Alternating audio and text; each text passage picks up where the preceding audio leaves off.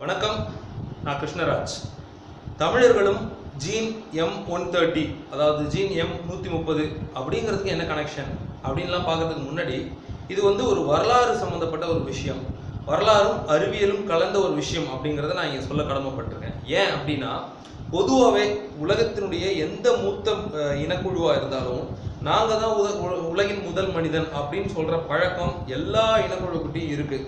இது காரணம் அறிவியல் பாயிண்ட் ஆஃப் வியூவில் பார்க்கும்பொழுது எல்லாருமே ஒரு தாய் தந்தையர்கிட்ட இருந்து தான் போயிருப்பாங்க அப்படிங்கிற ஒரு காரணம்.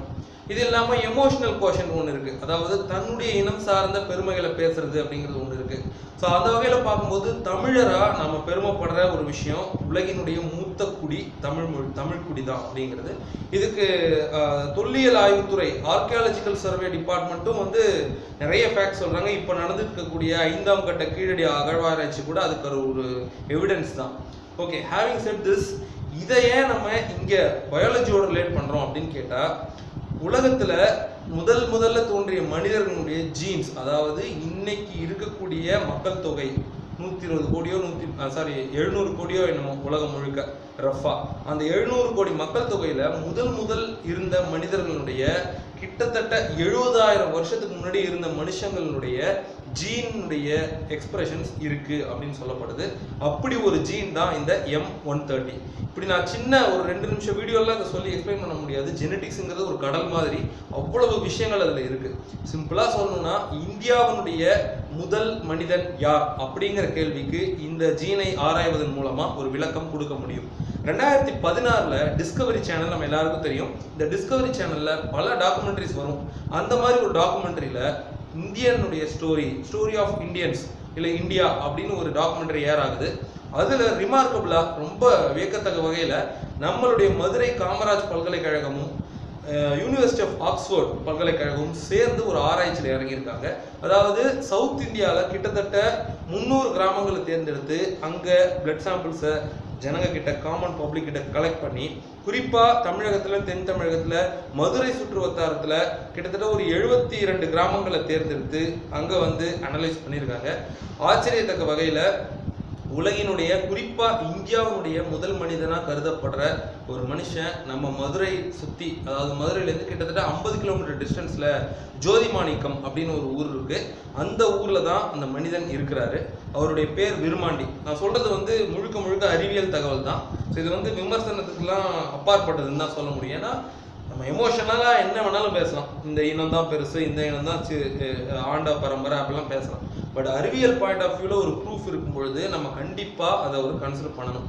என்ன அப்படின்னு பார்த்தீங்கன்னா, மனிதன் ஒரு இடத்துலேருந்து இன்னொரு இடத்துக்கு மைக்ரேட் ஆகுது அப்படிங்கிறதே இந்தியாவிலேருந்து தான், அதாவது ஆசிய கண்டத்திலேருந்து தான் அமெரிக்காவுக்கோ ஐரோப்பாவுக்கோ போயிருக்கான் அப்படிங்கிறது பல ஆண்டு காலமாக நிறுவப்பட்டக்கூடிய ஒரு கோட்பாடு. ஸோ அந்த அடிப்படையில் பார்க்கும்போது இந்தியாவுடைய மூத்த குடி யாரு? இன்னைக்கு தமிழ்நாடு அப்படிங்கிற ஒரு சின்ன ஒரு பகுதியில் இருக்கக்கூடிய தமிழ் இனம் தான் இந்தியாவுடைய மூத்த குடி அப்படி நம்ம பெருமையாக காலர் தூக்கி விட்டு சொல்கிற அளவுக்கான ஒரு கிளியரான எவிடன்ஸ் இது. இதை காமராஜ் பல்கலைக்கழகம் தமிழ்நாட்டில் இருக்குங்கிறதுனால அவங்க இப்படி ஒரு ரிசல்ட்டை சொல்லலை. ஒரு வைட் ஸ்பெக்ட்ரம் அனாலிசிஸ் பண்ணி தான் இந்த M130 ஜீனுங்கிறது ஆப்பிரிக்காவிலிருந்து மைக்ரேட் ஆகி, அதாவது 70,000 வருஷங்களுக்கு முன்னாடி ஆப்பிரிக்காவிலிருந்து மைக்ரேட் ஆகி இந்தியாவுக்கு வந்த அந்த மக்களுடைய ஜீனில் M130ங்கிறது இன்னைக்கு உலகத்தினுடைய மிக பழமையான ஒரு ஜீனாக பார்க்கப்படுது. இது இந்தியாவில் மட்டும் கிடையாது, உலகம் முழுக்க பல இடங்களில் இந்த ஜீன் எக்ஸ்பிரஷன் காணப்படுது. நார்த் அண்ட் சவுத் அமெரிக்காஸ், இந்த பக்கம் சவுத் ஈஸ்ட் ஏஷியா, இங்கே எல்லா இடங்கள்லையுமே இது இருக்குது. ஆனால் இந்தியாவில்னு பார்க்கும்போது இன்னைக்கு மற்ற மொழி திணிப்பு ஆகட்டும், மத்திய அரசினுடைய ஒரு பாராமுகமாகட்டும், இது எல்லாமே தமிழர்களுக்கு எகென்ஸ்டாக இருக்கக்கூடிய இந்த தருணத்தில் இந்த மாதிரி ஒரு விஷயம் வெளியே வரணும். இது ஏற்கனவே பல பேர் சொல்லியிருக்கலாம், நம்ம சேனல் நம்ம சொல்லணும்னு ஆசைப்பட்டதுனால இது சொல்கிறேன். கண்டிப்பாக இந்திய நாட்டுக்கு சொந்தம் கொண்டாடக்கூடிய, இந்த குறிப்பாக தென்னிந்தியாவுக்கு சொந்தம் கொண்டாடக்கூடிய உரிமை தமிழர்களுக்கு மட்டும்தான் இருக்குங்கிறதுக்கு இது ஒரு மிதமிஞ்சிய சான்று. ஏன் அப்படி சொல்கிறோம் அப்படின்னா, கிட்டத்தட்ட அந்த கிராமத்தில், அந்த ஜோதிமாணிக்கம் அப்படிங்கிற அந்த கிராமத்தில் 13 பேர் இந்த ஜீன் எக்ஸ்பிரஷனோட இருக்காங்க. இந்த M130 அப்படிங்கிற இந்த எக்ஸ்பிரஷனோட இருக்காங்க.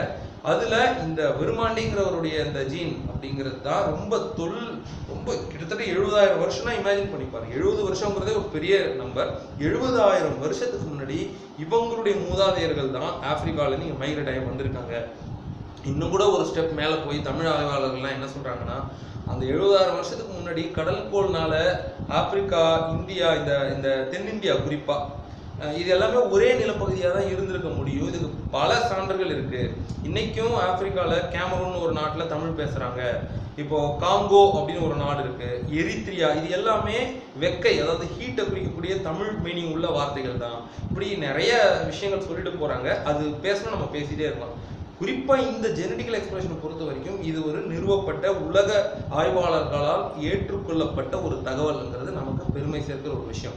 இதை பற்றி நீங்கள் தெரிஞ்சுக்கணும். விருமாண்டி, ஜோதிமாணிக்கம் வில்லேஜில் இருக்கக்கூடிய விருமாண்டி தான் உலகினுடைய முதல் மனிதன், அதுவும் குறிப்பாக இந்தியாவில் மைக்ரேட் ஆகி வந்த முதல் மனிதனுடைய வழித்தோன்றல் அப்படிங்கிறது கண்டிப்பாக ஒரு தமிழ்நாட்டில் வசிக்கிற ஒரு ஆளாக தமிழ்னா நம்ம பெருமைப்படுகிற ஒரு விஷயம். இதை பற்றி நீங்கள் தெரிஞ்சுக்கணும்னு நினச்சிங்கன்னா ஜீன் M130 இன் இந்தியா அப்படின்னு நீங்கள் கூகுள் பண்ணலாம். GENE M130 இன் இந்தியா அப்படின்னு கூகுள் பண்ணலாம். கண்டிப்பாக நம்ம மொழி வந்து எந்த அளவுக்கு நமக்கு பெருமை தருதோ அதுக்கு ஈக்குவலாக சொல்லப்போனால் அதை விட அதிகமாகவே நம்ம இனம் வந்து ரொம்ப தொன்மையான ஒரு இனம். அதனால் எதையுமே நம்ம வந்து ஜஸ்ட் எமோஷன் அப்படிங்கிற ஒரு விஷயத்தை அணுகாமல் அறிவியல் பார்வையிலையும் பார்க்கும்பொழுது இன்னும் கொஞ்சம் நம்மளுடைய சொல்ல அந்த கருத்தை நம்ம ஸ்ட்ராங்காக எஸ்டாப்ளிஷ் பண்ணலாம்னு நான் நினைக்கிறேன்.